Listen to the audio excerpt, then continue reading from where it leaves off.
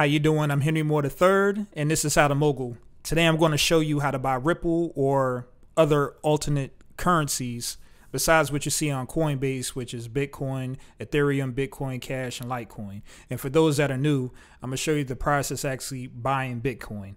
So some of the things I will be able to show you, some I will not, but I'm going to walk you through the site so you know exactly what to do. Now, first off, you're going to need a few things. Number one, you're going to need money. So if you don't have any money, there's no reason for you even to do this. But you're going to need money, and it's going to have to be attached to a bank account, a debit card, or a credit card. Those are the three ways you can actually buy Bitcoin through Coinbase. Second thing you're going to need is a Coinbase account, which you see right here in front of me. And this is what we're going to use to actually buy the Bitcoin.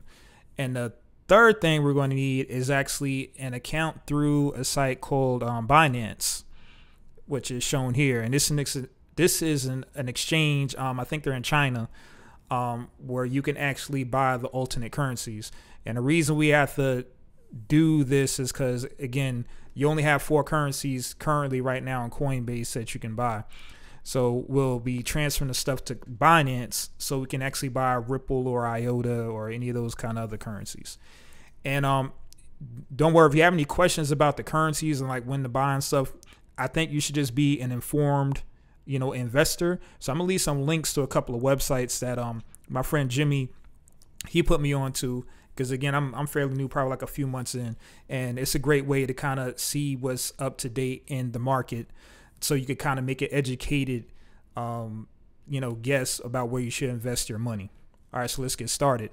So, second thing too, I'm gonna leave the links to Coinbase and Binance also in the descriptions, and I'm gonna annotate it in the video. And I would encourage you to use the link for the Coinbase that I leave you, because that will actually give us both money when you deposit money into Coinbase. If you deposit more than $100, we both get $10, which is great. We both get free money. There's nothing wrong with that. And I'm going to leave a link for Binance as well that leaves a referral link as well. With that, I will get money anytime you do a transaction. It's like a part of your transaction fee. So I encourage you to support and use the link when you sign up if you don't mind. So we're going to go ahead and we're just going to assume you have money, and we're going to sign into Coinbase. So what you're going to do is sign up. This is a very simple process, but it's kind of intrusive in a sense as well.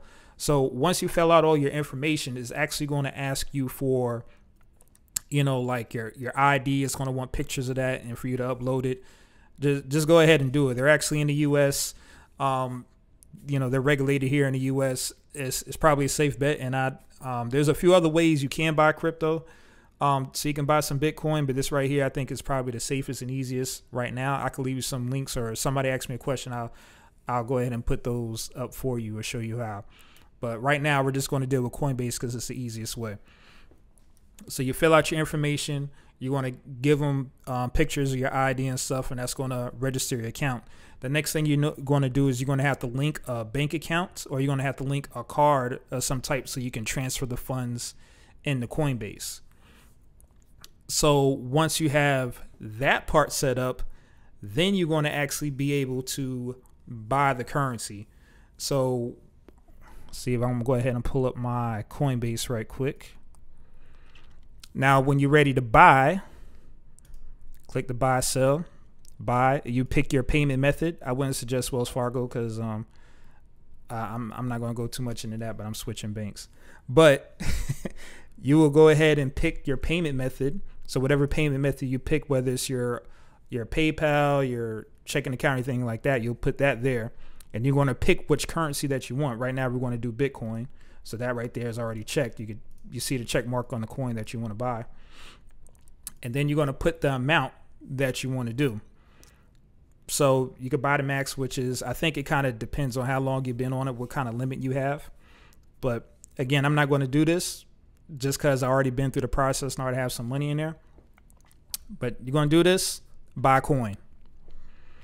Now, this may take a while, I mean, it took I think because I did it through my account, it took almost like a week the last time I did this.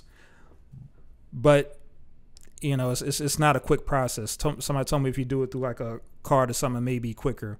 But I think it just depends on Coinbase nowadays. Sometimes they'll shut down for a second. You can't do anything.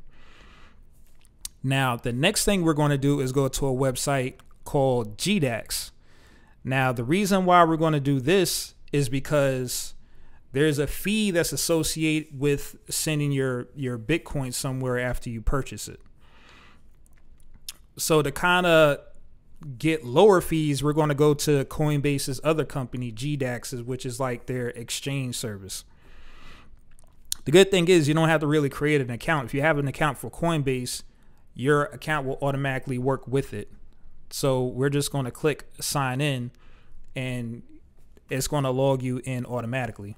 Now, after you go through the steps to add the extra information for GDAX, what you're going to do is go to deposit over here to the top left, deposit, and you're going to go over to your Coinbase account and it's going to ask you for your source and the amount. I don't have any cash in my wallet at the Coinbase. It's all in Bitcoin right now. So I'll just put, I don't know, like $50 or something in there, just so y'all can see it. And we're going to go to deposit funds. Awesome. So got that set up. Now what we want to do is withdrawal. So now that we have the money from our Coinbase into the GDAX, now we can send it to the other exchange that you signed up for, which is Binance.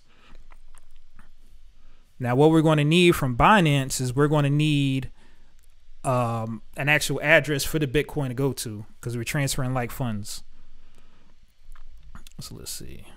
There you go, Binance Exchange. I have a link for this as well. It's down at the bottom. Please use it. So once you sign up for an account and everything, what you're going to do is go to funds and down here to deposit withdrawals. Now what we're doing is transferring like coins. So we have Bitcoin and we just want to move the Bitcoin to where the Bitcoins are at in Binance.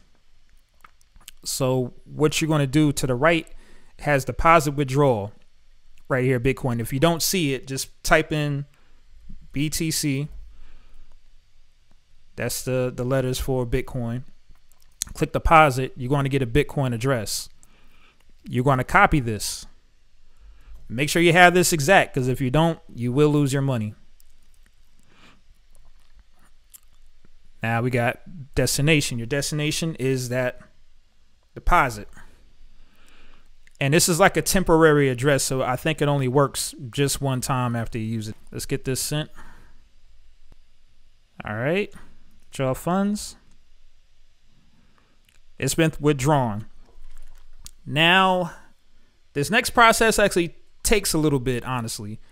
Sometimes a Bitcoin getting into your Binance account, it could take like, 3-4 hours. So this is not going to be an instant process. So don't worry when you don't see it immediately. But when it does come up, what you're going to do is, because right now you just have it in the Bitcoin, you want to get it in the Ripple. What you want to do is go to your exchange and you go under basic. And what we're looking for, this looks very overwhelming, especially for new people. Don't worry about all this stuff that you see. What you want to do is go up here and you're going to type in the letters that represent the coin you're trying to buy. In this example, we're doing Ripple because right now that's the thing to do. Hit enter. And that's going to change this down here. I already had typed it in earlier, so that's why it was already there by default. So you have what you're trying to get from the Bitcoin and how you can change this, because like if you have Etherum or the Binance coin, you can actually, or Tether, you can actually switch it up here, but we're doing everything through Bitcoin. So click that BTC using Bitcoin and you can pick how much you want to get. You can just put 100% of your Bitcoin. It's going to give me 8. And you're going to buy Ripple. And because all my Bitcoin ain't transferred yet, there's actually nothing I can do. As you saw, you got to have at least like, $16, $17 to buy anything. And my $50 didn't resolve yet. So maybe in like 3 or 4 hours, I'll go in there and buy the rest. But if you have any questions, leave a comment, shoot me a message, and I'll do my best to help you out where I can. Again, use the links at the bottom, and there will be some links to some sites where you actually can look up the news on cryptocurrency so you can make an educated buying decision. Definitely like to give a shout out to Brian. He's the one that kind of got me investing a few months ago. So I've been learning a lot from him, looking at the candlesticks, and give a shout out to Jimmy, who's been helping, get me involved with using Binance and GDAX and learning more about the cryptocurrencies. All right. See you later. Peace.